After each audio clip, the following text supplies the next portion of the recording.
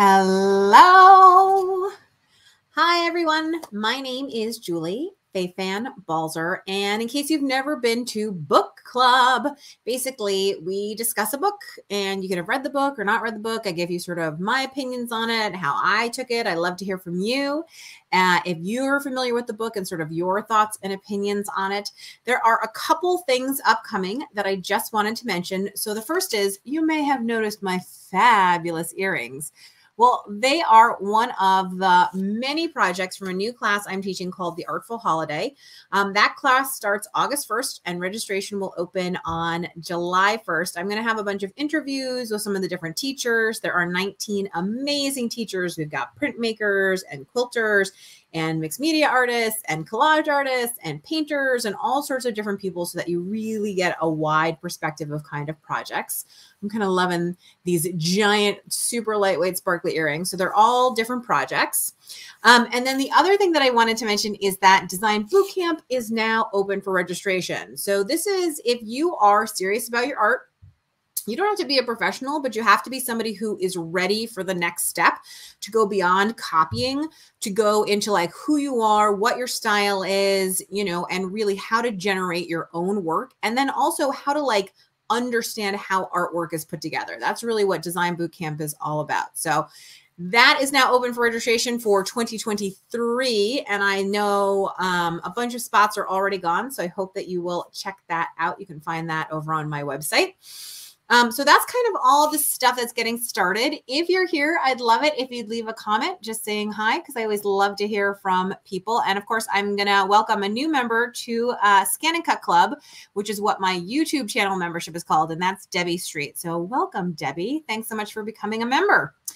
Okay, and Rennie says, hi from the UK. Nice to see you, and I'm glad we found a time. I sort of find that this sort of 12-1 something works for a number of people in Europe, which is always so nice too. So today we are going to be discussing Improv Quilting, Dancing with the Wall by Irene Roderick, okay? And this is what that book looks like. You can see it here. It's a beautiful book. I have to say it's a big hardcover book. It's not like one of those sort of thin, soft books. And the pictures are just lush and lovely. And again, if you're not a quilter, which I think a lot of times people are not quilters, so they think a book called Improv Quilting is not for them. I just want to tell you that you can take a lot away from this book. So I can see that we have people here from all over, from Atlanta, from Alberta, Connecticut. I see that Nancy is mentioning that boot camp is a great learning opportunity for all. I'm glad that you thought so, Nancy. And welcome, Sue, and welcome, Ruth. It's so nice to see you all. Okay, so the first thing is sort of what is improv quilting? And that, of course, is where Irene begins when she starts the book, right? And so I think I marked this here. Oh, wow. Everywhere. Phoenix, Texas, Washington State. Nice to see you all. So the biggest thing that she says is improv is not sloppy. Improv is thoughtful and considered spontaneity. Stay relaxed, stay connected, stay alert. Let your creativity direct your process. Don't plan, don't overthink, trust yourself, trust the process. Now, some of these things can be really contradictory when it comes to improv work of any kind.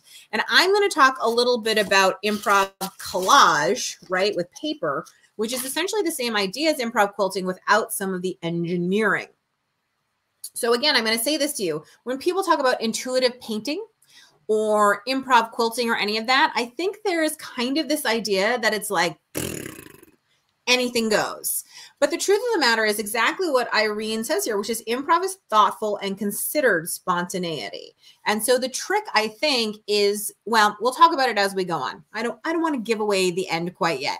I see that we're saying hello from Washington State, from Nova Scotia, from Rochester, New York. Hello to everyone. I'm so glad that you could join me. And if you're watching this on the replay, I'm glad that you're here too. Okay, so the next thing I wanted to talk about is Irene does take you through sort of her journey as a quilter, and you can see sort of where she went to. Now, she does mention a couple people that were influences. And one of the things for me, and you know this if you watch the book club about Mark Harold, is that I absolutely 100%, when an artist mentions who influences them, I'm on it. Like, I want to go and see who these people are. So I thought I'd show those to you, that you might also be interested in seeing that. So let me see if I can't get to the next slide. So she mentions Denise Schmidt. Now, she spelled Denise with an I, and I online could not find a quilter with an I. So I think, and I could be wrong, but I think it's this Denise Schmidt with a Y, because these quilts seem to be in line with what she's talking about. I really like the quilt that you can see with the ladder because it helps you to understand the scale. And that is one thing overall that I've seen with a lot of the work in this book is that scale really matters. They wouldn't be as impressive if they were tiny. And then, of course, I love these little colored stripes that she has here. Another quilter that she mentioned is Gwen Marston. And you can see these photos are from a lecture that Gwen Marston gave about her work. And you can see that there is a lot of fun and freedom and just color. And again, she's using that plain fabric, which has somewhat become a hallmark of improv quilting, but it does not have to be. Okay, it does not have to be. I think people conflate modern quilting and improv quilting as the same thing. And a lot, not all, of modern quilting involves plain fabric, meaning unpatterned, but it doesn't have to be that way. It can be, but it doesn't have to be. And the third quilter that she mentions is the indomitable Nancy Crow. This is from an exhibit of work that she had. Those quilts are huge. And I actually attended a 2-week Nancy Crow workshop before I was ready to go, to be completely honest. So here's some work I did back in 2018 at the Crow Barn with Nancy Crow. You can see the sketch in black and white fabric on the left, then the one where I was working out the values in the middle, and then the one where I brought it into color on the right. And I have to say, I had no idea what the, insert the expletive here, I was doing. This was way beyond my pay grade at this point. I was mostly confused the entire workshop, but I think it's good to challenge yourself. And I think it's actually one of the reasons I went on the journey that started Design Bootcamp, that started book club, that started so many things, is I understood that I was supposed to be doing something and I was supposed to be understanding something, but I didn't know what that something was. Like people would talk about value and I would be like, oh, okay. And I understood that it was like dark to light, but I didn't quite get how that helps your eye or what it needed to do or how it balanced or anything like that. And I thought, can you just like randomly put any color that's the right value? And what is the right value? And I didn't know what I was doing is the answer. I probably still don't know what I'm doing and I won't realize that for another 5 years. But it is one of the reasons that I wanted to grab hold of a lot of design stuff too. So hi to everybody. I see another Atlanta. We got some Toronto. We got some Michigan, Las Vegas, Venice, Florida, coming in from all around. Welcome to you all. Okay, so those are some of her influences. So keeping that in mind, let's take a look back at the book and see if we can't check out some more of the stuff. So she talks a lot about finding your voice. That's what this little thing here says, is finding your voice. And one of the things I wanted to read to you is this paragraph right here where she says, start noticing and collecting images that you love. When you are ready to start a new project, look through them and then put them away. They are already in your mind, and the ones you need in your piece will emerge as you work. Think of it as a similar phenomenon as dreams, with thoughts that reflect your circumstances, fears, joys, and that movie you watched and enjoyed all those years ago. So there are a couple interesting things to me there. So the first is that the idea of collecting images is part of your individuality. Now, I know you don't think this is true because it's hard to believe, but your taste is so uniquely you. The things that you like that you may think are universal that everybody likes, they're not. They're truly not. So I did a little experiment on Pinterest for you, and I hope that you'll like it. So let me pull this PowerPoint back up. So I went on Pinterest and I just typed in a search for boards that used improv quilts as the title. And I thought, I'll see what comes up. And like hundreds and hundreds came up, of course. But so here's one person's board. This is someone named JoJo's Haven. And this is what she is interested, I'm assuming because she is interested in terms of improv quilts, right? Maybe not what I'm interested in, but really interesting to see. Here's another one, totally different. Same title, Karen Condon. This is what she thinks of as improv quilts. Lots of lines and stripes and sort of high contrast. And then here's another. It's still high contrast, but now we're getting into curves. We're getting into like representational things like leaves, you know. You can even see where she's pinned just some designs, some stained glass, some other stuff, not only just quilts, onto her board that's inspiration for improv quilts. And then just one more here, you can see that this person, Al Kruger, is again pinning this time with patterned fabrics and things that, you know, look on sort of the more traditional side of quilting in some ways. So again, we all have different taste and different ideas about what things are. And that's so important to remember when it comes to your voice. I think sometimes people think your voice is just what comes out of your hands in terms of the art that you make. But it's also like how you filter the world in through yourself. In Design Bootcamp, we call this a you filter. And it's really about like understanding that we can all look at the same thing and have a different take on it based on our own personal experiences, cultural norms around us, you know, whatever it is.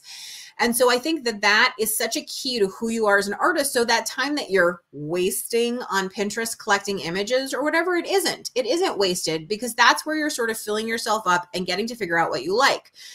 I think the important part is organizing it in a way that it's useful to you again. So one of the things I talk about a lot is that the only organizational system is one that works for you. So when you're sitting down to work on a new project, are you like, I want to make a quilt, so I want to look at quilt inspiration? Well, then you should collect images, whatever you do it, however you do it, digitally through Pinterest or physically, do you know what I mean, in a notebook.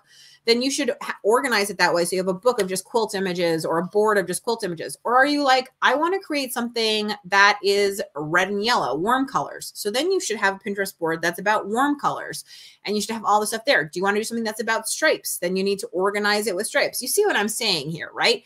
That actually the organization of your thoughts, of your inspiration, starts right at the point that you're collecting the information. Okay.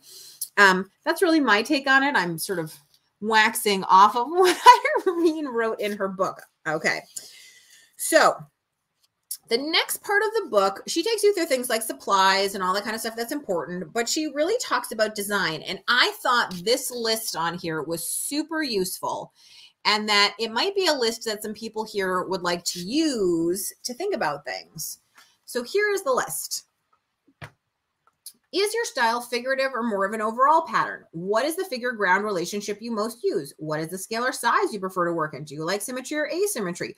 Are you most comfy with big, like, this is just such a good list of questions. I certainly don't need to read them to you.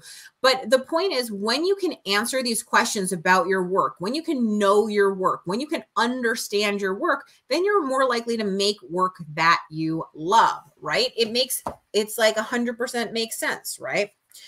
And there's just, again, I love Irene's work. I think it's just beautiful. So I just, as a picture book, have enjoyed looking through this. This was kind of fun. I had never thought of this before, but she talks about hidden meanings of color. And I was like, I wonder what she means. And then she put these out. And all of this, the only thing this says is holidays. But as soon as I looked at this, I was like, oh yeah, red and green are always going to be Christmas. Oh yeah, orange and black are always going to be Halloween. Oh yeah, that definitely for me is Valentine's Day. Oh, this is Easter. Now, that may not be true for everyone because we all have different cultural backgrounds, but it is true that color has a lot of personal associations. It isn't, do you know what I mean, sort of just in a vacuum. And the same with shapes. So a good example for that is the quilt that's hanging behind me, this piece. So I intended for these shapes, when I made this, to be sort of deconstructed ideas of flowers.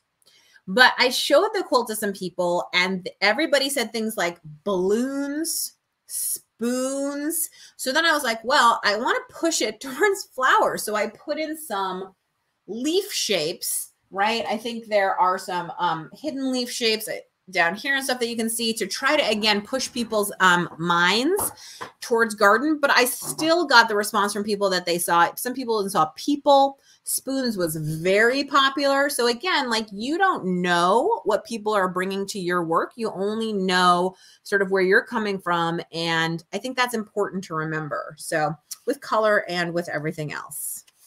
Okay, let's get back into the book. So it's a dense book with a lot of great information. It's sort of heavy on the text at the beginning, and then it lightens up into a lot of pictures. But there are two paragraphs here that I marked because I wanted to read them to you. I know sometimes like being read a book is not the greatest, but let's try to do this. So it says, I want you to quit thinking, but remain thoughtful. Now that's a thought, isn't it? This process is not about doing shoddy, throw stuff at the wall sort of work. This process is about looking and reacting. This process is about finding out what you can do if you let your subconscious and intuition take the lead. Anyone can take a bunch of scraps and sew them together randomly, but only you can make your quilt. Only you have your experiences, your sense of aesthetics, your way of looking and being in the world. So let's get started. I discovered over the making of many quilts that I use the same kind of elements in all of my work. They are like blocks in traditional quilting, but not square and not all similar or repetitive. I call them components. I think of them as the structures I can rely on to make interesting interactions of color and shapes, including negative space.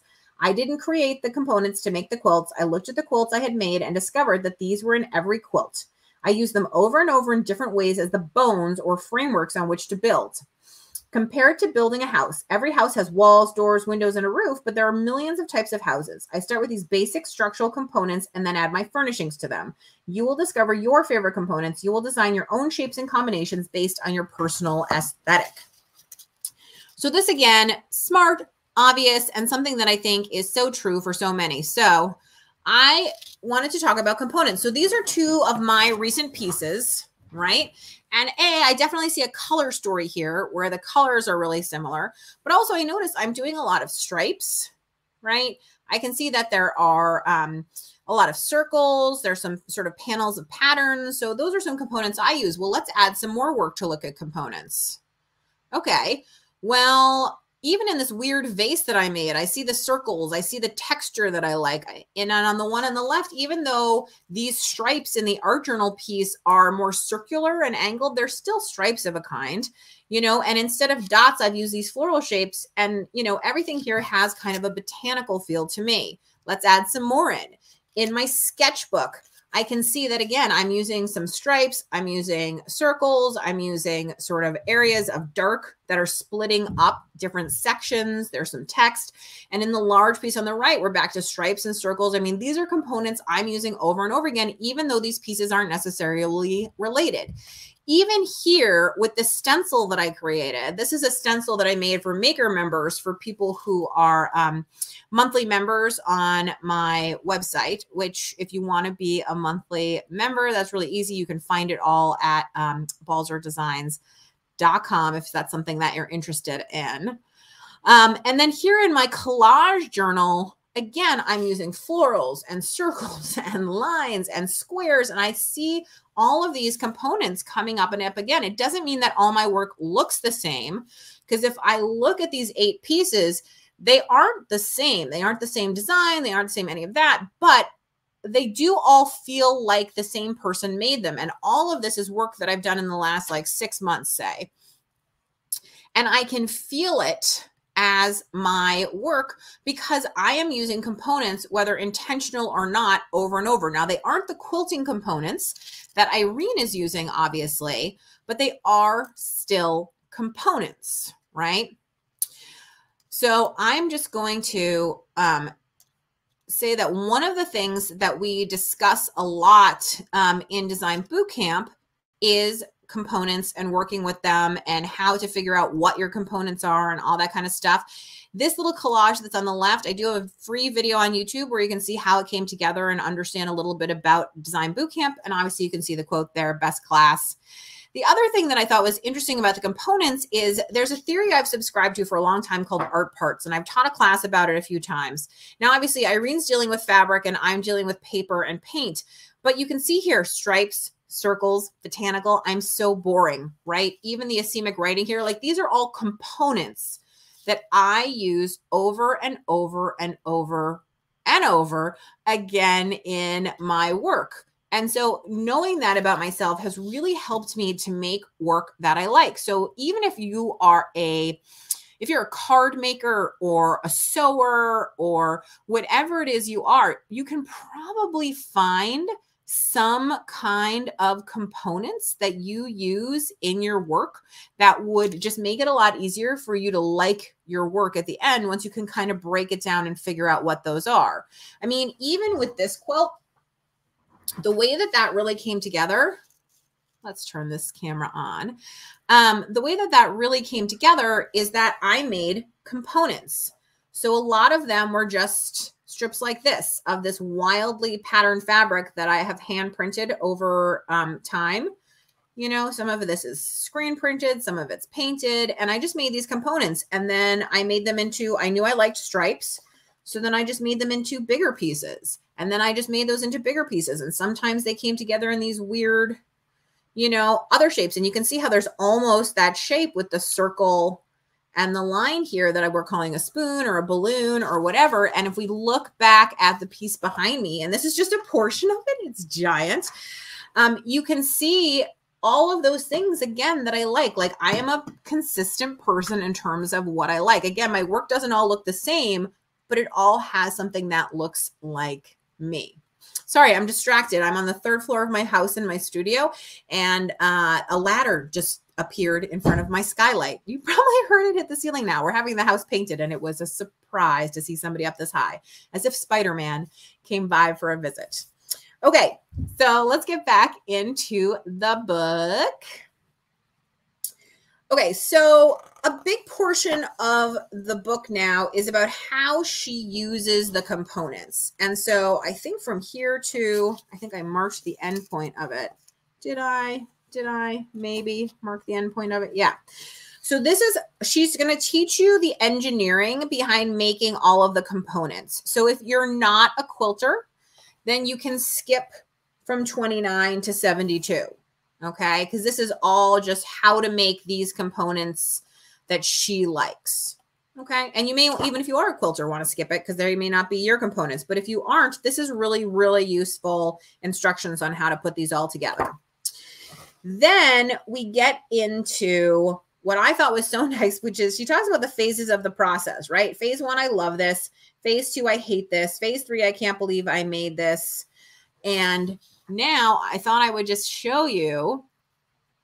So this is a very common thing that people say. I found 2 different memes online. One is this list, right, that says, this is awesome, this is tricky, this is crap, I am crap, and this might be okay, this is awesome. And then, of course, a cartoon about it. And I think anybody who's ever made anything, we've all been through this process and get that 100%, right? So I think the thing here that's important to take away, besides the giggle, is that everybody has those moments where they hate it. But the point over and over is to keep going and not to abandon ship. Keep going. I always tell my students, I say, keep going until you like it. If you don't like it, it's not done. That's important to remember. So is it done? I don't know. Do you like it? If you like it, then it's probably done. And that's one of the reasons actually why I tell people all the time, those first layers should be ugly. You want ugly collage papers. You want ugly things that you're working with because you don't want it to look fabulous right at the beginning. If it looks amazing right at the beginning, like if you think that this is the most beautiful piece of paper in the whole world, which I don't, but if you do, then guess what? This is a finished piece of art. Like, frame it, you're done. But if you think it's like not quite right, or there's something wrong with it, or you're not totally happy with it, then keep going to make it into the art that you want, right? So Donna says, couldn't a collagist learn from the piecing techniques, especially people doing mixed media? Absolutely. And I think thinking about the shapes that she's sharing too, a lot of what she's sharing, I'll just go back for a second, is about the actual sewing together of things, because it's a little bit different with seam allowance and stuff like that. So you can see, like, she's talking about how to lay out your curves, how to pin them together, and you definitely can learn in terms of how to piece them. Luckily, we can glue instead of having to sew, but I absolutely think and agree with you, Donna, that somebody can always learn, even from a different medium, and that's always important to remember, right? Just wondering if there is... There are so many things I can't do. I actually had an interview recently with Jane Dunewald, who is one of my art people I admire so much. We did her book maybe like 2 months ago, 3 months ago. I'm trying to remember, Creative Strength Training. And one of the things that we were talking about is she said to me, she said, you're a dilettante. And before I could get insulted, she said, that's actually, the word has been used incorrectly. I am very interested in a lot of things. So I always tell people I have sort of a light knowledge of a lot of things, like a puddle, very, very wide, but not that deep. So I'm just always interested. So thanks, Kelly. Okay, so, oh, that's very kind of you, Kelly. I appreciate that. So it actually, I have to tell you, lately, I don't know if people are just in a good mood because of the weather or what, but I have had some really nice emails to people, and it really makes my day and totally changes the way that I like feel about everything. So kind words really matter, and I appreciate it. Oh, Gail has some good advice. She says, I have many times when I do not like my work, walk away, put it away, and later I find that it was great. Yes, this happens to me too, because sometimes we're our own worst critics, right? And we get like stuck in our heads about what it's supposed to be or what it should be. And then you look back on it a week later, 6 weeks later, whatever it is, and you do love it. So I love that. Yes, walk away. I always tell people, don't cover it up. Don't throw it away. Don't destroy it. Like, wait. It might be great. You don't know. Okay. So the next thing in this book here, let's see. Why can I never get the book to be the big picture?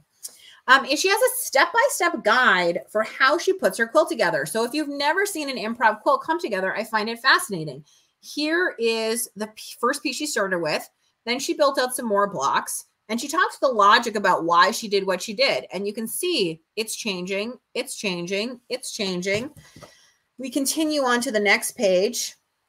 Changing, evolving. And then this is one of my favorite things, which is she shows the same quilt design, but done with pattern fabrics and how much that changes it. It's really, really, really, really, really important. And that's, I think, really great. So Joanne says, there isn't a time I've spent with you online or in person where I haven't been inspired. You are amazing. Thank you, Joanne. I so appreciate that. That's incredibly kind. And Donna suggests that the other thing, even if you don't like it when you come back, is you can actually see the issues when you come back. I like to live with things. And Donna, I couldn't agree more. The older I get, the closer I get to 50, I'll probably say the closer I get to 60, 70 as I age, but the older and older I get, I feel like time has become one of the most important tools in my toolbox. All the way there with you. Okay. So then there's a ton of stuff about construction in here, because obviously with sewing, something like putting these triangles going around becomes really complicated. Like, how do you piece them in? As opposed to with a collagist, where you can very easily just sort of snip, cut, and paste. So I kind of skipped over a lot of the construction stuff because it wasn't applying to what I was interested in at the moment. Not to say that I don't quilt, obviously, but for me right now. Also, I just love this quilt, and I had to show you because I thought it was glorious and gorgeous and wonderful. So these are all made from plain fabrics that she's pieced together into these stripes. And I just thought it was so cool. Okay, just a couple more markers in here. So this is my favorite section of the book. This is worth the price of admission, as they say. This is Irene's journey through quilting, right? So this is her first sort of major piece that she did, that it was in this sort of improv style. It's called Primarily Minions, which you can kind of see immediately. I love this piece. I would like to hang this piece in my house. I think it's beautiful. And this just sort of goes on through here. Now, she does mention a couple more artists as we're going through her journey. And this is definitely, if you take it out from the library, if you buy the book, this is the part that is going to be like the yummy eye candy you want. But let me just take you through some of the other references that she had. So I'm going to try to pronounce this. She mentioned Friedensreichs Hundertwasser. I think that's how you say it. If you're Austrian, please correct me.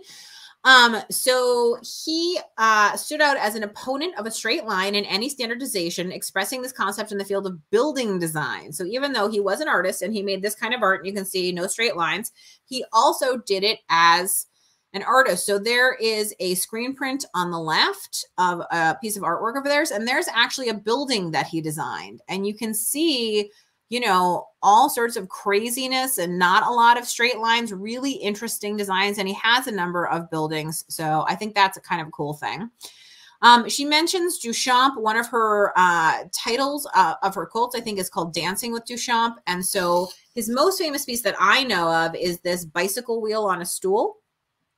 And the story, which I'm not sure if it's apocryphal or not, is Duchamp was asked, like, what is art? And he basically said, like, art is something that's useless, right? And so he took two useful things, a bike wheel and a stool, and he made both of them useless. You can't use this for anything. And so then it becomes art. And on the right, you can see a painting of his. She also has a quilt named after Calder.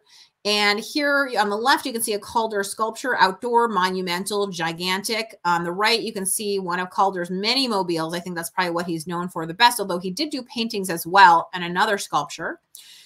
And then she mentions the Rothko Chapel in Houston. So here are a couple pictures of it. And these panels or paintings are so subtle that in different light, they look really different. So this one, which is a New York Times photo that I found online of the Rothko Chapel, everything looks kind of like blue and purple. And there's some of them where it looks like straight up purple and no blue. There's some where it looks black. I suppose it also depends on the light that's coming through that giant skylight, or what looks like a giant skylight to me in the center, if it's night, if it's day, all that kind of stuff. But I thought those were some interesting influences to share from her.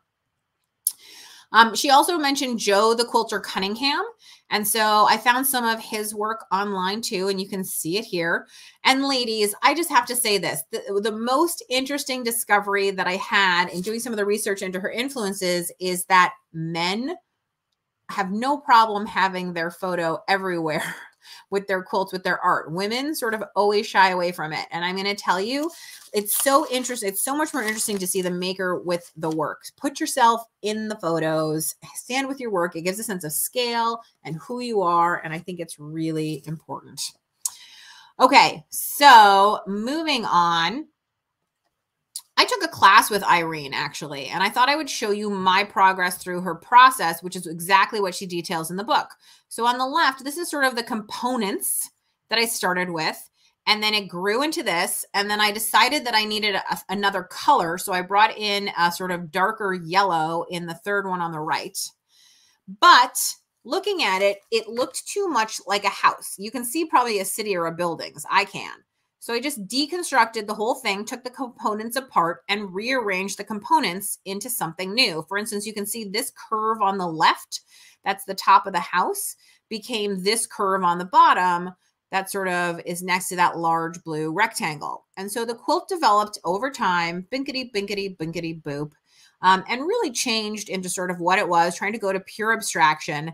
And then this is the unquilted. I still haven't quilted it like 2 years later, but this is the unfinished quilt top, sort of where it is. And I think it's a really interesting piece, and that her process is really a fun and interesting process. And it all started from this one tiny little component. That's kind of one of the fun things, is that you just start with some little things and end up with something huge. And I think that's true of a lot of things of art, is it can seem really, really overwhelming and like too much. But when you really start to get into it, it's easier than you think. Okay, so let's finish up with the book and see. So again, so much eye candy in here of all of her beautiful, I love this one. This is the Dancing with Duchamp. So many gorgeous things. These are ones that were inspired by the Rothko Chapel, and you can see those dark indigos and purples, etc. She went through a phase of hand dyeing, and you can see that in there. And she talks about all of this in the book as well. These are the Voltron quilts. And then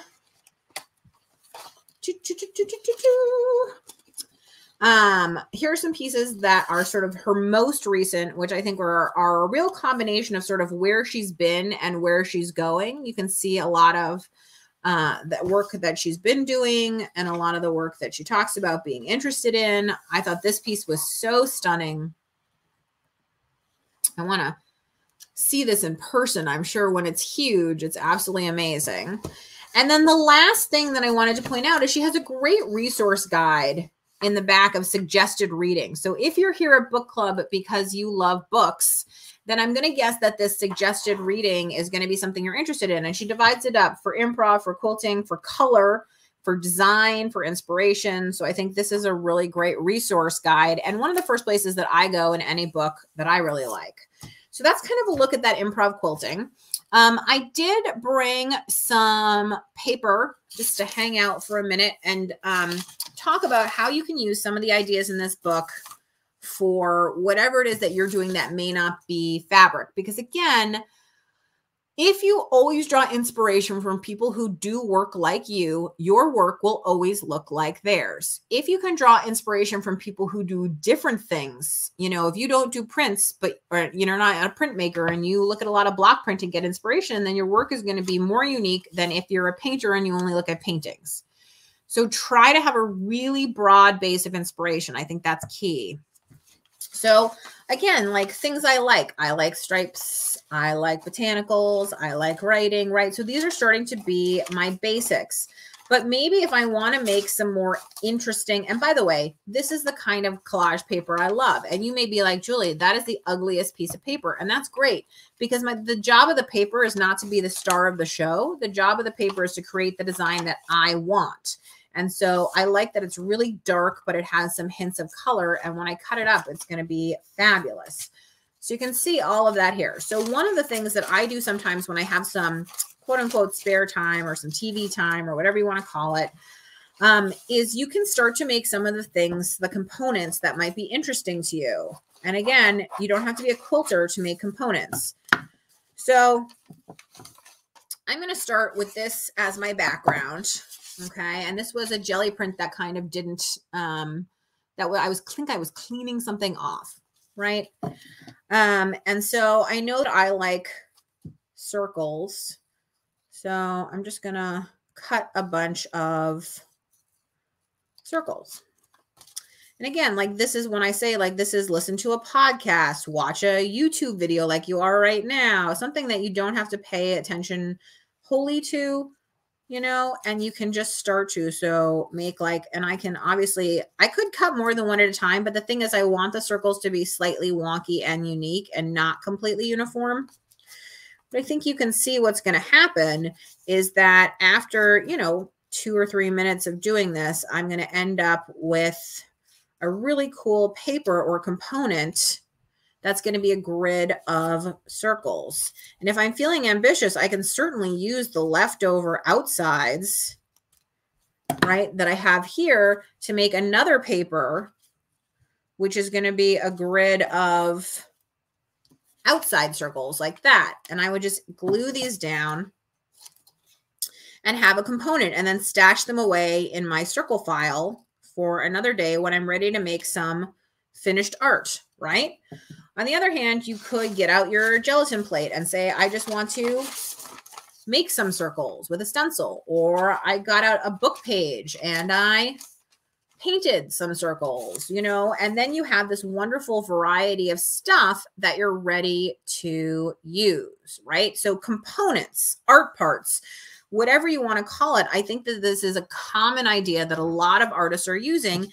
And again, so you can look at maybe the components or art parts that Irene is using. And although this is fabric and you may love fabric, I love these donut shapes. And I can see making a bunch of sort of donut components, right? Or a stamp that's like this. You can also stamp these things. You could stencil them. You could make stencils that are some of these designs you love. Think out of the box. Think of some of the ways that you can take ideas from other disciplines, from other areas, from other people, and just change it up to fit you. So I hope that you enjoyed this. I want to remind you again that registration is open for Design Bootcamp. If you're ready for more, this is the time to sign up and check that out. Put it on your wish list. There is a payment plan. So get in touch with me if you're interested in that. The Artful Holiday class starts August 1st. Make these fabulous earrings and so many more things. If you want to join my Facebook group for people who are students of mine, you can do that. You do have to answer the questions. If you don't answer the questions, you won't be admitted. The Adventures in Arting podcast is back. Woo, woo. We're recording a new episode this week, and episodes are coming out every 2 weeks, which I'm excited about. If you want to help this show or me or my channel, if you share with a friend, if you leave a comment, if you give a thumbs up, if you subscribe to my channel, those are all wonderful things that you can do to help me. And I'm so grateful for them when you do them. So thank you, thank you, thank you. And finally, the next book club is on August 10th at 12:15. And we're going to be discussing this book. It's called the Sketchbook Idea Generator, and it's pretty cool. I'm going to give you a quick peek inside. This might be a book that you would like to have for yourself as opposed to some of these books that are more like library books, but let's just take a quick look and you can see. So the entire idea behind this book is there's a little bit of writing, but this is the heart of the book, which is it's a real mix and match subject, medium and technique, and colors. And it's kind of, you just randomly say like, okay, you're going to do everything in your bag in the medium of your choice using these turquoise shades. Or you're going to do everything in your bag using crayon in turquoise, or with this color thing, or with a brush pen, or a museum facade. And it just gives you some ideas. So when you're stuck, right, I think that's a fun idea. And the author, Jennifer Orkin Lewis, is someone who has done a drawing a day for many, many, many years. So I thought it would be a fun book to do because we can all do it and have some very different things come out. So thanks so much. And let's connect on Instagram. I'm Balzer Designs there as well as everywhere else. Bye.